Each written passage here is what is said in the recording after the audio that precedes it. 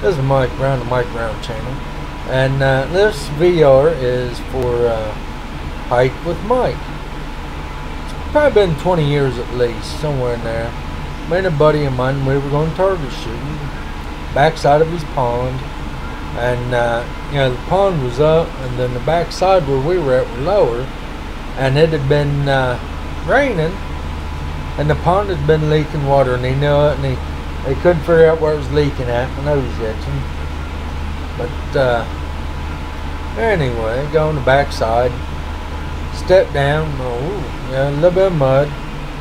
It'd been raining for a few days off and on, so I didn't really think anything of it. I was leading the pack.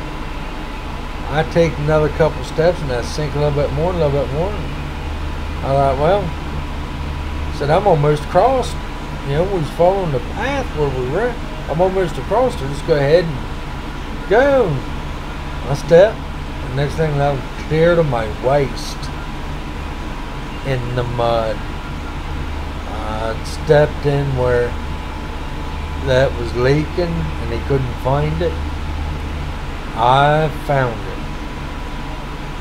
Oh my goodness. I bet you it took me, between me and him, it probably took an hour to get me out of that mud.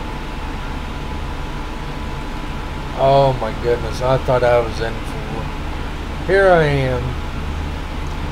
I'm 6 foot, about 200 pounds. I was stuck. I was lucky that he had a backhoe. Couldn't get down to the bottom edge of the pond, but he could get it far enough that he tossed me a rope, and that was hooked to the tractor, and the boom, which was stuck kind of out, wasn't quite near me, but I could use it. I helped pull myself in, get out of the mud. I was caked with mud. My wife, at the time, she was, I believe, my girlfriend. I can't remember if we were married yet or not. I had to take a garden hose.